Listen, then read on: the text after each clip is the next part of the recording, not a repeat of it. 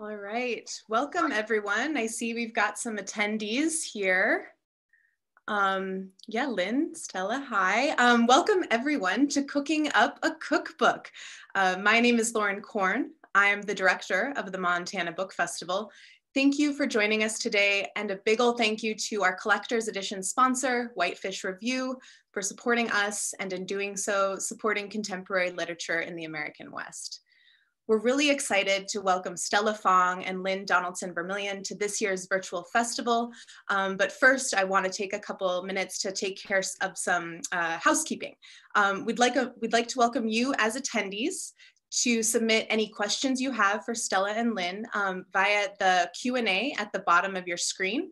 You'll notice that there's both a Q&A and a chat function. The chat function is for you, the audience, to chat amongst yourselves. We'll also be dropping some links in there to buy Flavors Under the Big Sky, to donate, but that chat function is for you. The Q&A, if you want to submit questions to Stella and Lynn, that's where you'll do it.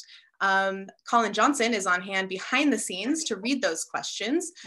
They'll make sure that they're seen, don't worry, and they'll relay those to Stella and Lynn, and those will be answered at the end of the conversation.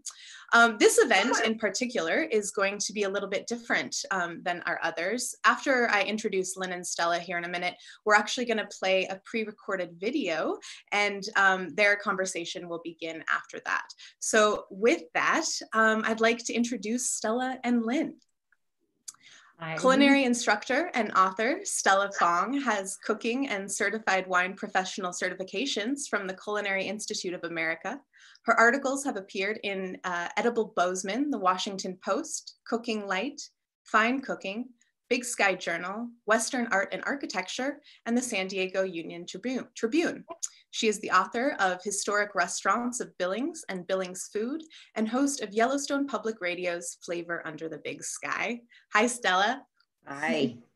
Welcome, Lynn Donaldson-Vermillion is a Livingston, Montana-based photojournalist whose appetite for adventure and thirst for travel have her roaming throughout the Rocky Mountains, shooting and writing about sugar beet festivals, Catholic burgers, wild game cook-offs, and the absolutely best places to eat pie. Founder and creative director of the Montana food and travel blog, thelastbestplates.com, you can find her stories and images in National Geographic Traveler, Savor, Travel and Leisure, Food and Wine, Sunset, the New York Times, the Wall Street Journal, and many other national publications, as well as thefoodnetwork.com. Welcome, Lynn, and welcome you both. Thank you. Thank you so much. Excited to be here. Thank you for inviting us. Yeah, that was a long intro, sorry, but welcome. You guys will talk soon. Yeah, this has been a great opportunity because Lynn and I think have been partners in food for many, many years and work together on Last Best Plates. So again, appreciate this opportunity because this definitely had just kind of evolved, and thanks to Lauren and all her brilliant creativity. But this cookbook is just been, as I said, is almost a culmination of some of the efforts that Lynn and I have put together over the years. And it is an inspiration from the 21 years that I have been here in Montana, learning about new ingredients and learning about the bounty. And then also the whole homage to my Flavors Under the Big Sky radio show. So it's been a great opportunity. The book has 80 recipes. So, and Lynn, of course, made every dish just really, really beautiful. Well, thank you. There was easy to shoot. So what we're going to do is we're just going to really jump right in. We have a video that we put together. It starts with a demonstration of one of my favorite recipes, which you found on the link when you kind of zoomed in, for the Rhubarb Raspberry Polenta Cake. It's one, and cake's always my favorite thing to eat. So this was a combination of rhubarb that appears in my garden every year at the right time. And so let's jump in the video, and it's about 30 minutes. Enjoy, and Lynn finishes off with tips about photographing. And we'll come back after that.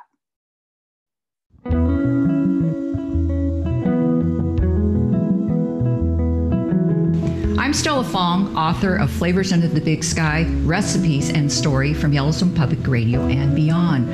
with local harvests and global interpretations. This book is made up of 80 recipes. It's inspired from my show Flavors Under the Big Sky for Yellowstone Public Radio, but it's also recipes from the 20 years that I have lived here in Montana under this great big sky. So what we're going to do today is we're going to make the Rhubarb Raspberry Polenta Cake, which is one of my favorites as far as desserts go. Love cake, but at the same time, we're going to bring in Lynn Donaldson, who took the photographs for this particular cookbook, and she took my favorite photograph in the book. So after we get this done and I show you how to make this cake, we're going to go outside and Lynn's going to show you how to get that perfect photograph. So what we're going to do is start with a springform pan. Love these pans because you can pretty much separate them and they can come back together. Put that back there. And what I have is I've cut up a piece of parchment paper to 9 inches, and we're using a 9-inch pan here. Taking some butter, which has been softened a little bit at room temperature. And we just take that and we spread that across the bottom to keep things from sticking.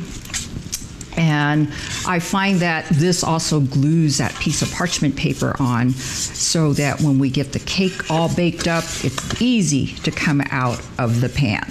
So we'll just keep spreading that across and make sure it's even on the sides.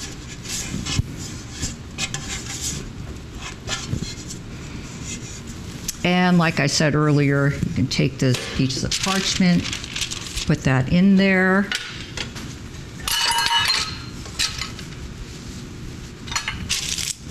And just put it on the bottom.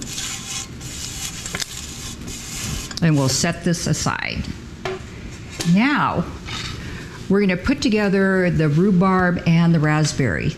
One of my favorite things in springtime is that indication of spring. Rhubarb starts coming out from the ground, and those leaves that have that red, kind of green color comes out, and it just kind of says, hey, spring is here. And finally, that snow that here in Billings, when we have sub-zero temperatures and the wind is blowing, is finally going to calm, and we're going to have a chance to emerge into summer and emerge into the time when there's a bounty of vegetables in the garden. And my husband has actually taken on that duty of being the gardener in our house. So he tends to all the growing in our garden.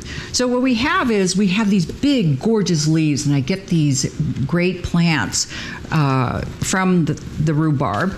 And I'm going to cut off the leaves, and we unfortunately have to get rid of the leaves because they're poisonous. We actually can't eat them. And as you will see later, I have a friend who actually uses the leaves to imprint cement or concrete, and she makes these gorgeous leaves. And these also make great placemats, I guess, for when you're either doing appetizers or something like that, but we don't eat them. So what we're going to do is take our rhubarb, and we're going to cut these 1/2-inch slices here.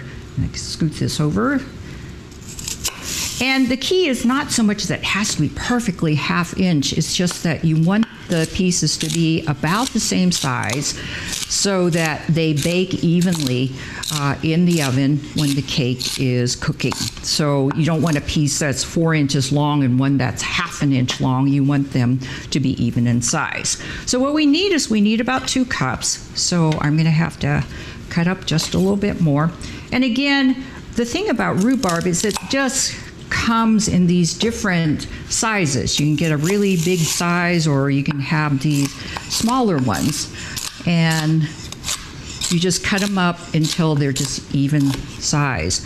What I find with rhubarb is that in the book, I also have a recipe for rhubarb chutney, and I also have one that I add to the summer harvest roasted tomato sauce. So you add a little rhubarb to tomatoes with onions, with some garlic, and some olive oil, and you stick it in the oven, you just bake it all together.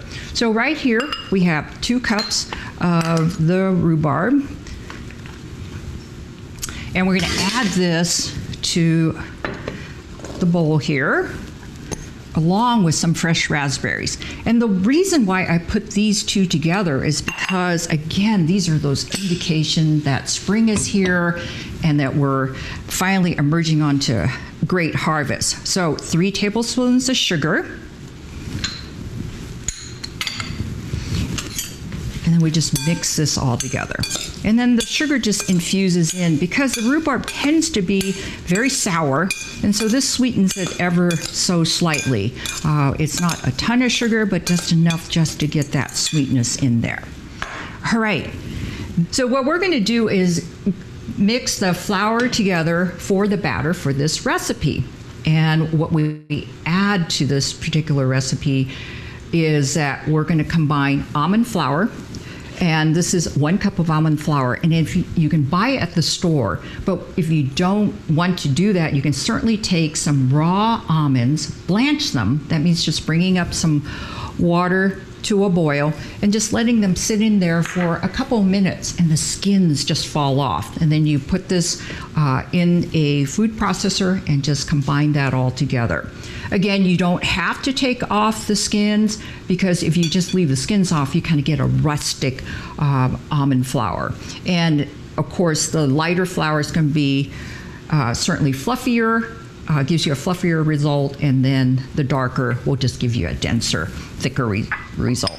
So I've added 1 cup of flour, and there's 3 tablespoons of cornmeal, and I use the finer cornmeal that people use for either making a batter or adding things to just lighten what you fry up. So what we've added is there, and then we have a 1.5 teaspoons of baking powder, and a little bit of salt, a 1/4 teaspoon of salt. And we're just gonna mix this all together and make sure everything is nicely combined. All right, we'll set that aside. All right, now we're going to put together the butter with the sugar. And so we have butter that's going into this mixing bowl.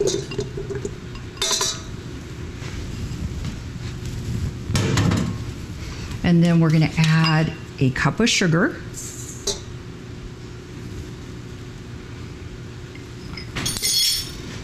And I'm going to use the flat paddle of the mixer.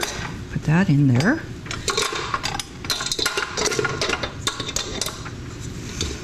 Snap that in there. And then just turn on the speed slowly. And then as the butter comes together, we're just going to increase the speed. And some of the hint for being able to whip this all together is I will take the butter and pull it out of the refrigerator about half an hour before we're ready to use it. And we're going to do this for about 3 minutes.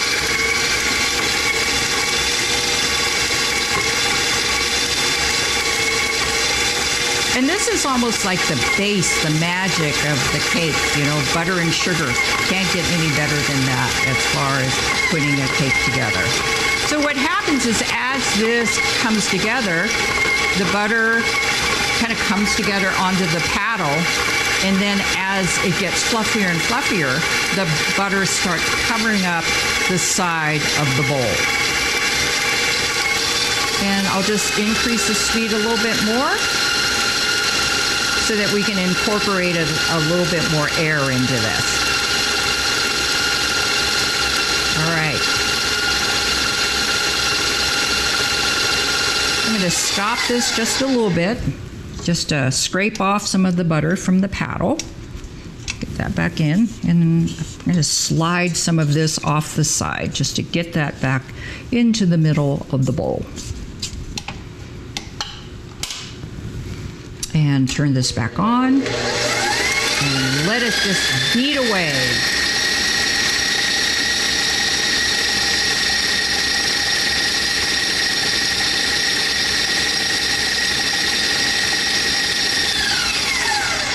I'm going to bring this down. We're going to scrape off some of this butter here.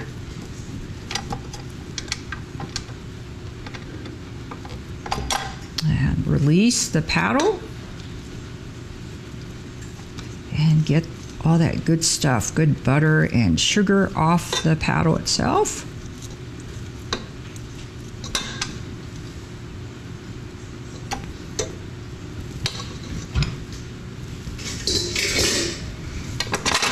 And I'll just show you that that's kind of stuck to the side, so we're going to scrape it a little bit off here.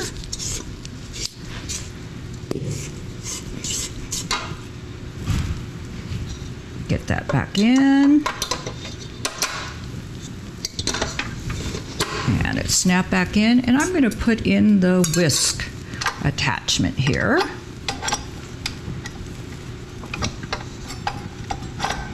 Slide that in there, put that back together. And then we're going to turn this back on, slowly at first. I'm going to break in 1 egg, let that incorporate. Speed that up a little bit.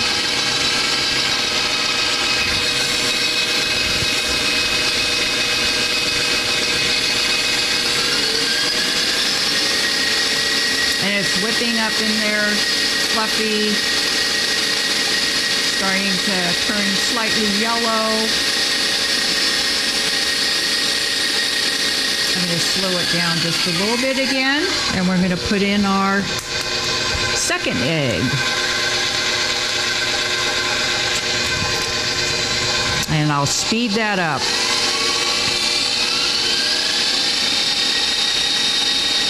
The magic of butter, sugar, and eggs just all coming together and forming that base for this incredible cake. I'm going to stop it just a little bit. And we're going to scrape off the sides just to make sure all that butter and sugar get in there and get whipped up. And turn this back on to a slow speed and put in that final egg. And a little vanilla extract. And turn that speed back up.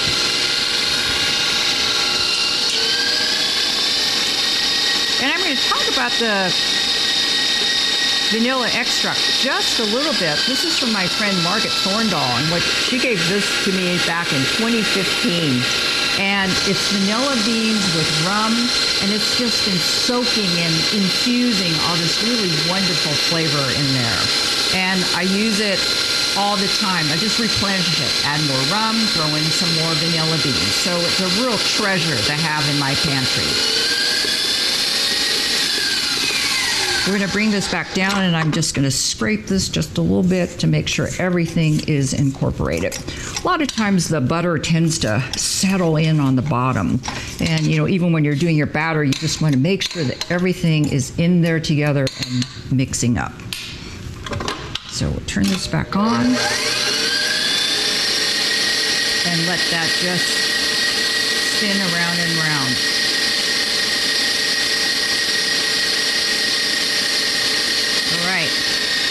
We just want to get a lot of the bigger lumps out and make sure that you have more of a smooth, kind of homogeneous mixture. Right.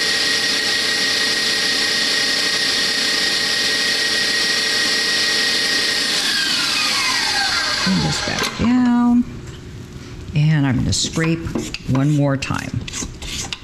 And I think we're almost there. Bring that back up, and on again we go.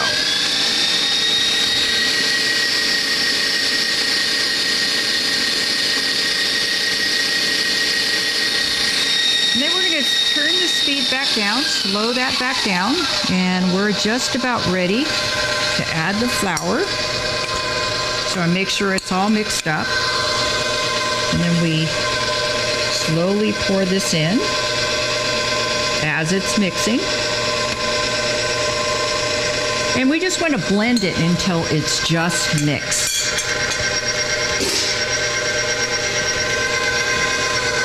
Turn it up just a little bit. And it doesn't take very long at all. So we're going to bring this down. I'm going to scrape off that batter, make sure everything gets in here.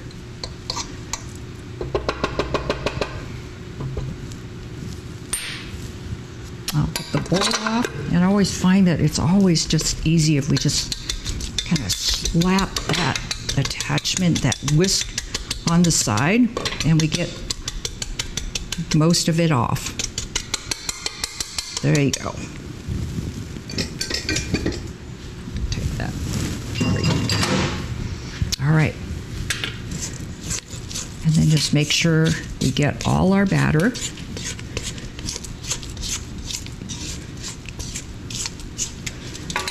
Grab the prepared pan. Get that in there. And it's nice and thick. So you have to just spread that into the pan.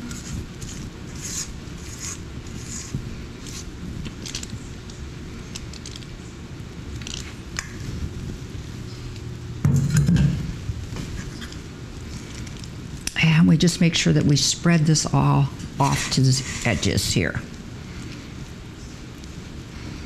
A lot of times what I like to do is I almost want to make it higher on the outside so that we have almost like a trough to hold the raspberries and the rhubarb once it goes in here. So again, just spreading and making sure that it's pretty even. I love this cake. It's super rustic, and with the polenta cornmeal in here, it's reminiscent of those Italian cakes that you'd get in Italy, and it just gives it just a slight bit of texture and thickness to it. So we'll make sure that we get all of the batter off here.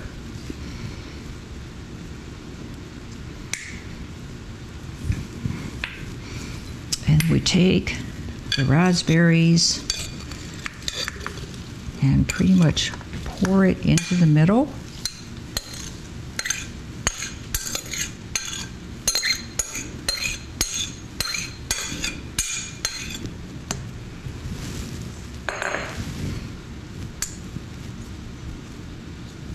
And then what happens is when the cake bakes, the batter pretty much almost comes up and swaddles the rhubarb and the raspberries and just wraps it up almost like a blanket, and a little bit of the rhubarb and raspberries just peek through, and it's just ever so pretty.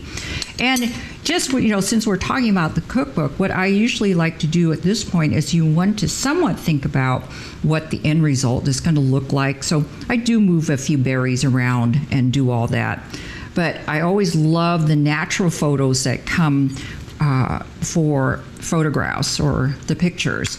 And they just don't get finessed like they used to in the old-fashioned way. So we're just going to stick this in the oven. But before I do, a lot of times, because there's so much butter in this cake, it ends up melting, and some of the butter tends to seep through. So I'll take a little piece of aluminum foil and just put it underneath, so just in case it doesn't get all over your oven. So we're going to put this in a 350-degree oven and cook it for about, an hour to 10 minutes or so. So let's put it in the oven.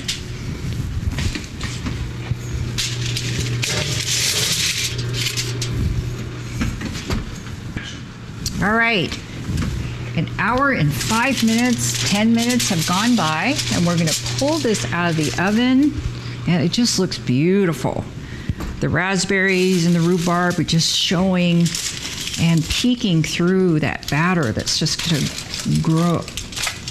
swaddled over the rhubarb and raspberry. So let me just lift this, and we'll just slide that on there. So we're going to let that cool for about 10 minutes, and then we'll go in there and release it from the springform pan. So 10 minutes have elapsed, and we're just going to take a knife and gently run it around the edges here. we're going to release the outer ring of the pan, lift it, and then you can see it's just right there, just perched on top of that. All right, so now we're ready to put the cake on the pedestal here. The beauty about these springform pans is if you don't feel like lifting the cake off the pan on the bottom, don't worry about it. You can just put it on the pedestal itself or on a plate, and you can just put flowers around it or do something like that and just camouflage it. But what I'm going to do is just take a big spatula, and remember we had the parchment paper underneath, so it should keep it from sticking. So I'm going to press on it just a little bit here and just kind of run it along the edge. And it should, as we go through, just lift. And sometimes what happens with this cake is that it's so full of juice from the rhubarb and from the raspberries. It's just a juicy cake. And we're just going to see if we can just slide that onto the pedestal. And we've got it on there. And I don't usually worry about the parchment too much because once we cut that, we can just put it on the plate and it'll just release. So now we have the cake. It is ready to go. I think I've cleaned off the edges. It's on the pedestal. We have it set. I'm going to hand it to Lynn Donaldson-Vermillion, who photographed the recipes and the dishes in this book. And she is someone I have worked on with our Last Best Plates columns, and we have just known each other for years. She's taken photographs for Bon Appetit, for various cookbooks, for National Geographic, and she's going to show you how to get that perfect shot. Well, the reason I chose this particular spot to shoot is because it's in the shade, and shade has like a very beautiful diffuse quality to it if you're shooting in the shade, and the sky kind of acts like a giant softbox. The farther you are from the edge of where the shadow hits the sun, the darker it's going to be. So if I really wanted to brighten this up, I'd move it closer to the edge of this shadow. But I don't really need to do that. This is really nice diffuse light, and I'm going to just keep it here because I kind of want to play off these textures. I also like that this is a neutral color and this is a neutral color. They're not going to compete with the dessert, and we also chose, just to bring out the red and the berries and the rhubarb, we've backed the dessert plate with some leaves from the garden. I always love to show ingredients that are actually used in a dish when I can. And then one of Stella's friends is an artist, and she pressed actual rhubarb leaves into cement and made this beautiful, or plaster, I guess, and made this beautiful plate. And so that also will play off this. I'm not gonna shoot at, if I were to shoot at an f/22, that would make everything really in focus, from the berries on top to the texture behind in the leaves. And I don't really want your eye to go all those places. I kind of want it to mostly focus on the top. So I've chosen to shoot at an f/6.3, which will give some depth of field, but not so much that it's distracting. And when you use a shallower depth of field, it kind of gives it a little bit dreamier quality than if you stop down all the way, which is also why I don't really like to shoot food at an f/22 too often. I also just want to say that if this were meat, I would be shooting it in the bright sun, because meat is brown, or gray, brown, kind of not super exciting, and a kiss of sunlight can really add a lot to meat. Also, this rhubarb is starting to wilt, and that's okay because it's not the main part of this. It's not going to matter in this shot. But if I were shooting something that needed vibrant rhubarb, I would have stand-in rhubarb, and then I would also have fresh cut ready to put in at the last second. Because when you're shooting food, you don't have a lot of time to mess around in your setup. So yes, we've got our nice neutral background and our f-stop chosen. And I like to shoot food vertically. When I say vertically, I mean portrait as opposed to landscape. And this was a vertical book. I've shot other books that were horizontal, and that kind of threw me a little bit. I tend to shoot food vertically because I feel like it looks most natural. Like whenever you're cooking or eating, like I feel like your field of view is more vertical than horizontal. And so it's just a little bit more natural to my eye. And so I'm gonna frame this up vertically here. And I've already done a few tests, and I think I have my light right. And I do. This is a glass plate, and glass can be kind of tricky. I'm watching reflections here. There's some reflections on the right side of the plate that if I like stand here, there they are. But if I hover forward slightly, they're gone. What I'm seeing right here too are, like I say, I'm getting this little spine of the rhubarb that's got some pink, and it just adds a little interest to the image. So your eye kind of bounces around a little bit, but the strong focus is going to be right on the center. So one of the biggest differences between an amateur photographer and a pro is that we shoot the heck out of stuff. I bet you that for each image, I take about 80. And your first image is probably not going to be what ends up in the cookbook. I find you really have to feel your way into a shot. Just like if you're getting to know a person, like you just kind of have to first, you take your first shot, and then you start to notice, oh, there's a weird reflection on the right there. I better hover, and ooh, maybe I'm not too close, and oh, that leaf folded over a little. And so you keep shooting and moving. And I did a lot of this before we had the camera rolling. But all of a sudden, in your head, while you're going, it starts to gel and make sense. When you see the shot, you know it in your gut. And it quite often takes 40, 50 frames to get there. And with digital, the beauty of digital is you can just dump them in the trash. Back in the old days with film, it was a little more difficult, and but I still shot, overshot. Don't ever think you're gonna get the perfect image in 10 frames, because it takes a lot of images to get a good image. And also, part of I always tell students who I speak to is that shooting is only 50% of the skill you need to be a food photographer. The rest of the work comes in post. Editing, just like knowing what images to keep and which to toss and which to work with. And I don't do over-the-top changes in Photoshop when I'm done shooting. I shoot for so many magazines, and we're not allowed to do much more than treat Photoshop like it's in a dark room and you can tweak the exposure. I don't do a bunch with contrast. I don't ever crop. I always crop in camera. I never crop afterwards. I mean, it's very rare that I go in and crop. That's also another way to tell a pro from an amateur. When you go in and start cropping stuff, you start really messing with proportions. It's just never a good idea. So if you don't like what you're getting, change lenses. Like right now, I'm shooting at a 24-70 lens, and I have it set at 70 millimeters, and your eye sees at 50 millimeters, so it's a little more compressed than what your eye sees. But I often shoot food with a fixed 50 also. I would never shoot food with a wide. I mean, it'd be very rare that you'd ever shoot a dish. Maybe if you were shooting a table, you'd use a wide lens, but don't use, I advise not to use a wide lens with food. Also, if you're shooting with your iPhone, put it on portrait mode. It just adds a beautiful soft quality to it. And you know how I was saying depth of field? It always uses a shallow depth of field, and it just adds like the edges are soft, and it just adds a really beautiful quality to what you're seeing.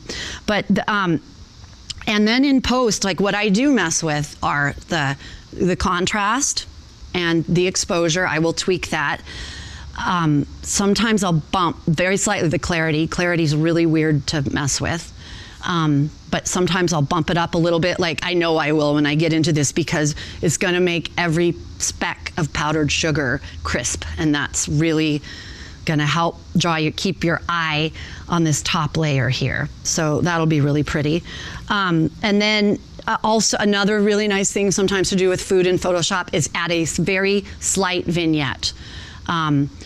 Just darken the edges a little bit. Every once in a while, it will work to make the vignette white and just lighten them a little bit. It just depends on the dish. And I can't state enough that when you're working with food, you have to be fast and you also have to react quickly.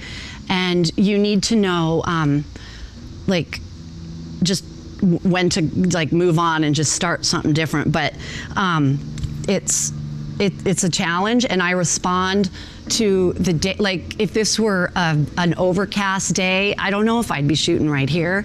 You just always have to respond to the light and the colors of the dish, the colors of the plates you're using.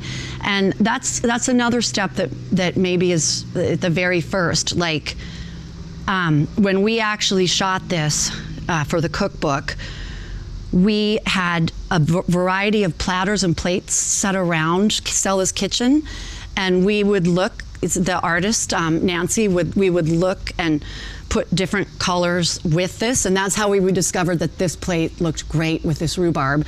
Not only is it a rhubarb leaf, but just these golds and copper and greens just really played off with that really well. So before you ever start, you definitely want to get your dishes and napkins, silverware, whatever else worked out. But I think we're pretty much ready to go taste this. What do you think? Gonna take it to Stella.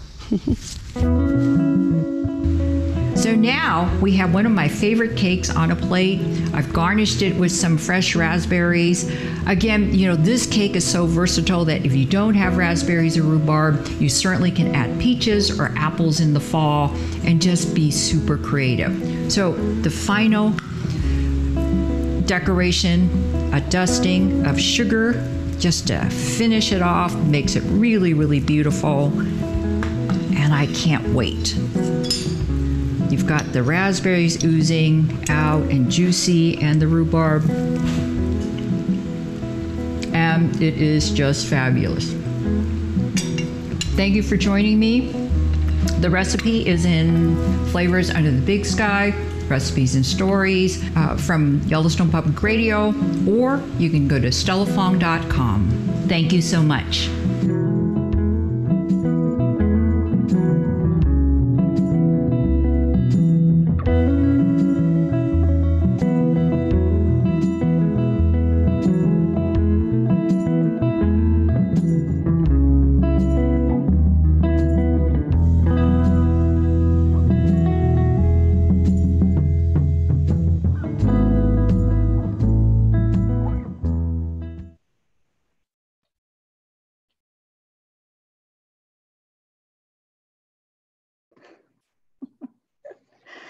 Welcome back. That was definitely an adventure for Lynn and I, but really a lot of fun. So Lynn talked about collecting the photographs, and I wanted to kind of step in and talk about the stages of what we went through to get the book done. From beginning to end, the book itself took about a year to do. So I think it's called seizing the opportunity. The opportunity came, and it was a chance for me to put together a cookbook that I have thought about for many years of my life. So I just wanted to go through some of those stages and give you some suggestions. First of all, you have to have a collection of recipes. So I think that that's really, really important. I have boxes and boxes of recipes. So I had some like backbone as far as the recipes go, and had many of them on the internet. And plus, when I went off to college, it was a collection of recipes from my dad, who loved to cook. And so that is really, really important. So what happens is then you got to think about the theme. What is it that you want to do to tie the whole book together? And of course, for me, I did have Flavors in the Big Sky, celebrating the bounty of the region for Yellowstone Public Radio. So in some ways, that was the binding factor for putting this whole book together. And then from there, you have to somewhat look at, well, how do I divide this book up so that it is interesting and you can put your recipes in an organized format? And in this particular book, I decided to divide the book into the regions of Montana under the big sky, and then have a section where some of the background recipes I had would go into it, and then a final kind of pantry area where a lot of the condiments and sauces and spices all came together. So, you know, in some ways, that's how that all got put together, because when you do submit a proposal to a publisher, you do have to have it organized and have an intention for the books. So let me now just step into the recipes really briefly. The head notes themselves make the recipes more personal. So certainly you have a story to tell, or maybe some hints, or, you know, some kind of notes on what that recipe means to you. So certainly that needs to go in there to just personalize it, to make it so that it's more yours and you can relate to the reader or the cook. Measurement format, certainly you have to be consistent. I found that this somewhat challenging because I tend to be more of a creative cook. So having to have exact measurements was a little bit more challenging, but you have to decide whether you want the format. For instance, do you spell teaspoons completely out, or do you use the word tea and period, or do you use TSP? So you have to have that format and then just be consistent throughout. Your instruction format, same thing. Do you shorten the instructions, meaning that you go preheat oven or preheat the oven? And many times that also depends on the publisher and how many words you have. So, you know, again, consistency, keeping that together. Cook's notes, many times it's nice to have a hint to the reader and let them know as to what they need to do to successfully complete the recipe. So finally, test the recipe over and over and over, meaning it's nice to kind of distribute them to friends. My sister, my friends, they were really, really helpful because it's somebody else looking at the recipes and testing them and making sure they actually work in their own kitchen. So test over and over and over. All right, timeline. We had talked about this whole thing elapsed over a year. I submitted my proposal in November. Basically, it was just one that I think resonated with the publisher, and the turnaround time was actually pretty quick. And I feel really blessed and fortunate, but I will admit that I had a relationship with Arcadia Publishing. I had done historic restaurants and Billings food with them. So the turnover was, the proposal was accepted within a week. And that meant that I had to kind of move forward. I was hoping I'd have the luxury of a few months to kind of think about it. But again, we have the holidays, and then we moved into the new year, January to June. Go to your collections of recipes and start outlining, picking out your favorites. This book had over 80 recipes. So I had to somewhat collect them and then make sure that these recipes don't overlap each other, you know, that you're getting a fair representation of what you want in the book. So, you know, that elapsed over the several months. I tested and probably completed 20 recipes in a month, which may not sound like a lot, but it felt like a lot, just to make sure that everything came together. Finally, in July, we were organizing for the photo shoot. We're thinking about planning and backdrops. And Lynn had mentioned that too, you know, have your dishes ready, but also at the same time, think about the plating, think about how you want to present this recipe and how it represents what you want to do. And August was basically organizing for the photo shoot. We shot the last week in August, so that meant that the weeks before was organizing the team.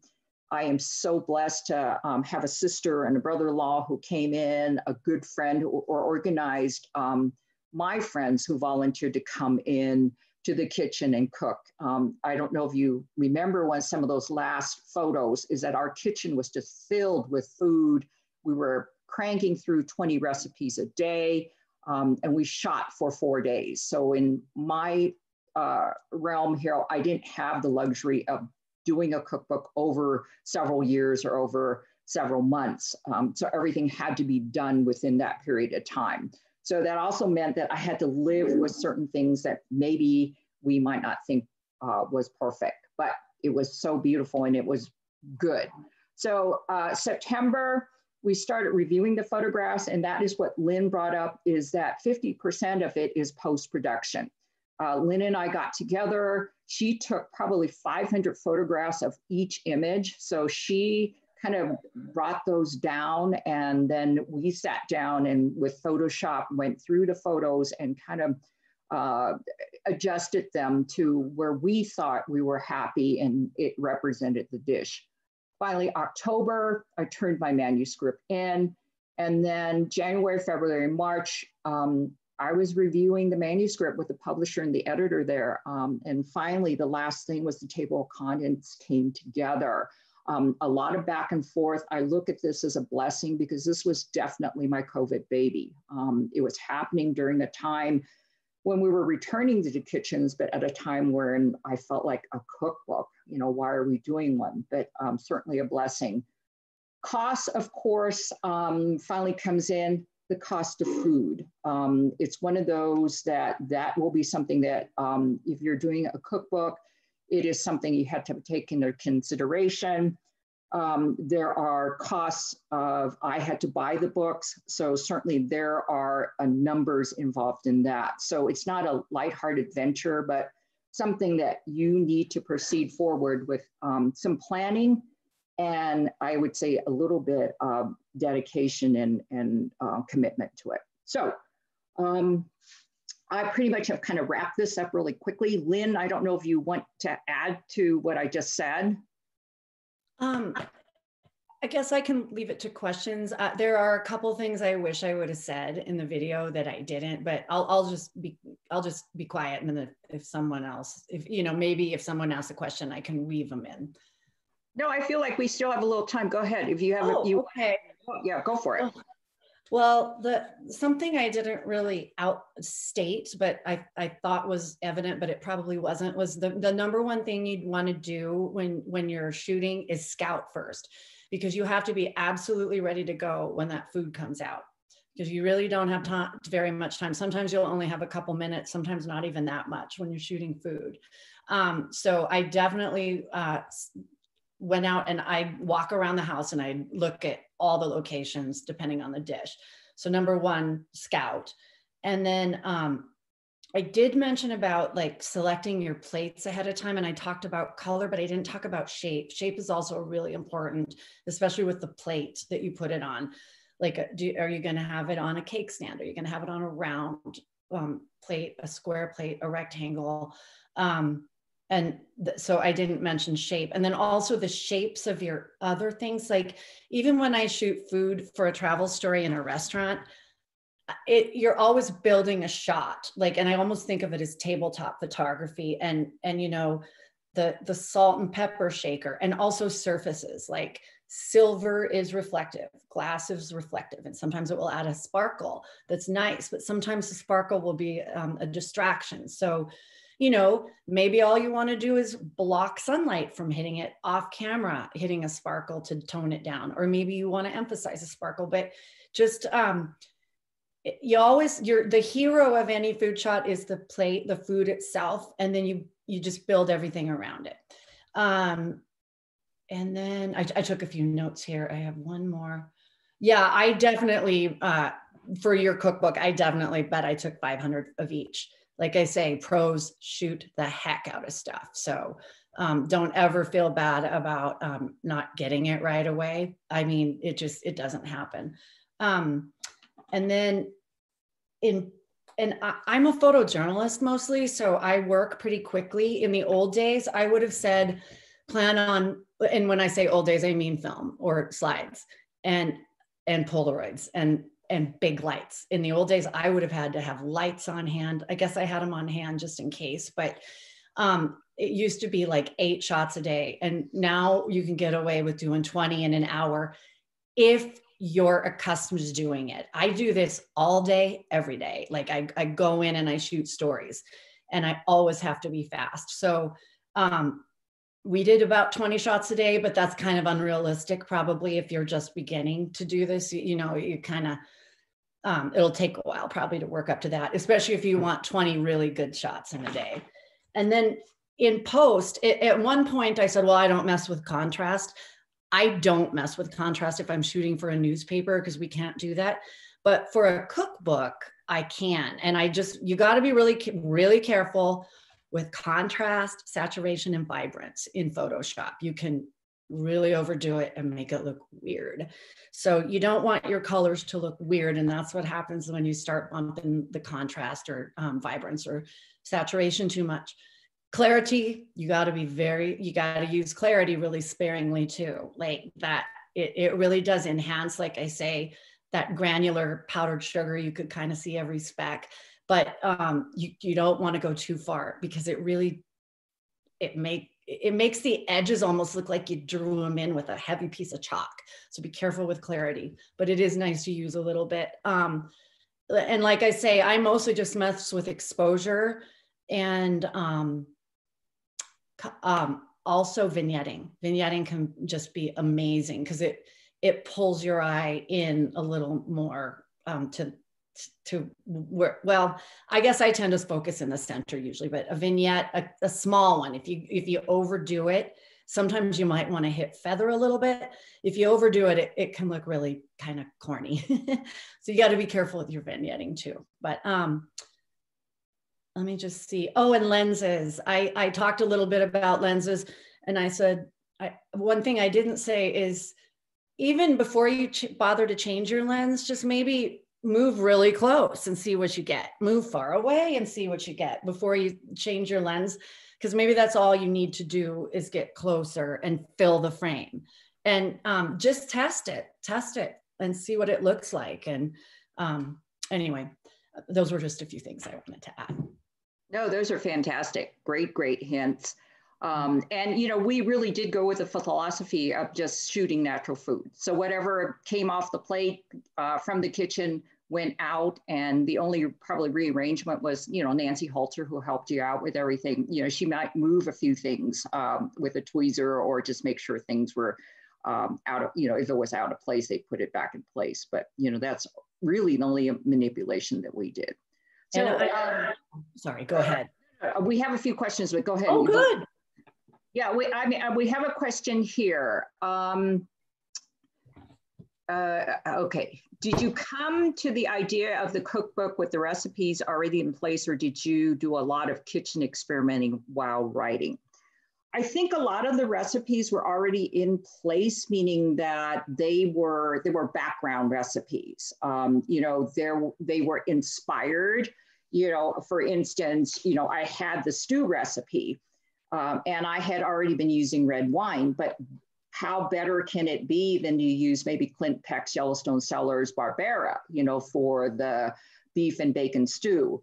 And I had, you know, chocolate chip cookies in place, but then I added things like the broccoli, espresso beans, and then the crickets from Belgrade Farms, you know, Belgrade, the Cowboy Cricket Farms. So it was one of those that they were inspired of. Many recipes were already in place, but you know, the background backbone was already there. So I'm now scanning. Do we have, okay. I'm just trying to see oh, okay. Here's another question. Any recommendations of doing a cookbook of family recipes? We are starting to collect recipes, Native American and Norwegian. I would say go for it. You know, it definitely an area that I think Norwegian, of course, is becoming very popular. The Native American, I think there's a lack of recipe books that are out there, cookbooks. And I would say if it's something you want to do, you know, collect those recipes, put them together. And, you know, if you're serious about it and you could have a collection, I would say go for it, you know. And, you know, certainly you have my email. I would say, you know, email me. I'd be happy to, you know, recommend or help you out. So let me see, is there another question. I think those are the other two. Anybody else that has a question, please chime in. And we have about 5 more minutes, and I'll just kind of look for questions. But let's see. I see one new message here.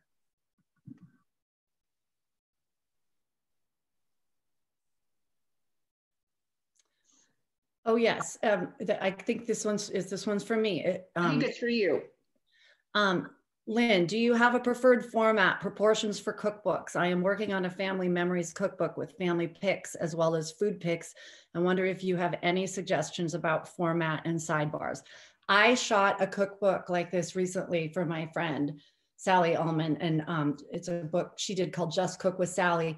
And the way that was laid out is amazing. She did family recipes. She wrote memories. She had family photos. And then I came in just fairly similar to Stella for 4 days and shot it. But the way that was laid out, there were lots of sidebars. And the graphic designer who did that was amazing. She kind of specialized in magazine layouts. And that was a vertical cookbook. I worked on a cookbook with Sebring Davis, who was a project manager.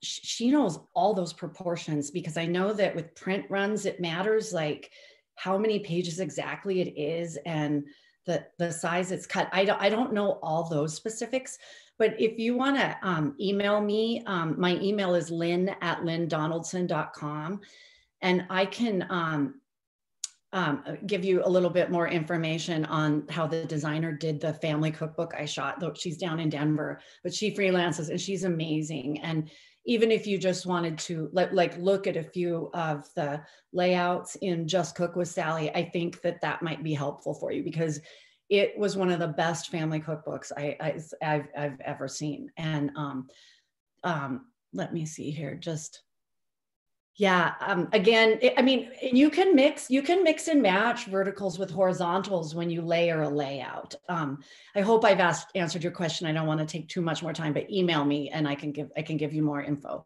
And I think I thought there was another one for me, but there wasn't, sorry.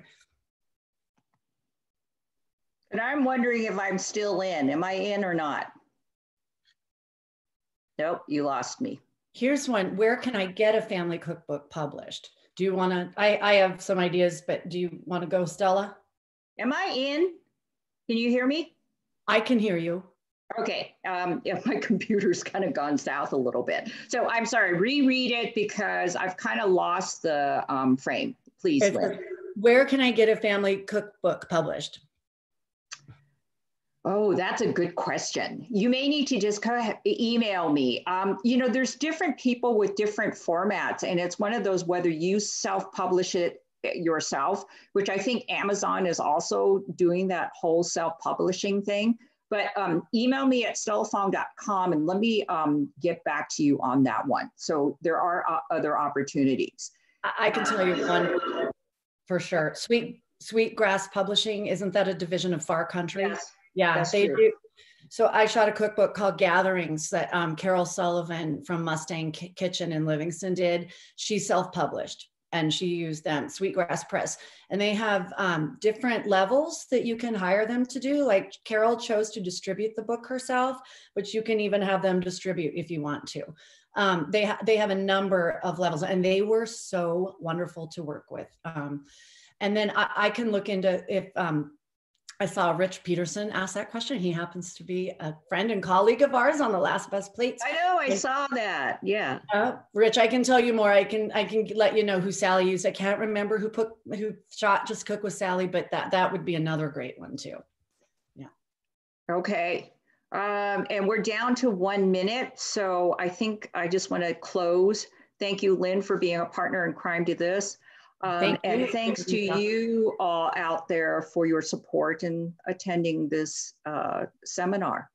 So really, really appreciate it. Yeah, thank you, everyone. Hi, Yeah. just jumping back in. Thank you both for being here. Thank you for that really beautiful video. I think all those questions were really helpful, your answers, and thank you for giving people your contact information. It's always really nice to have a direct conversation with you too. So thank you again, Stella and Lynn, for joining us, and thank you, audience members, for attending this Montana Book Festival event.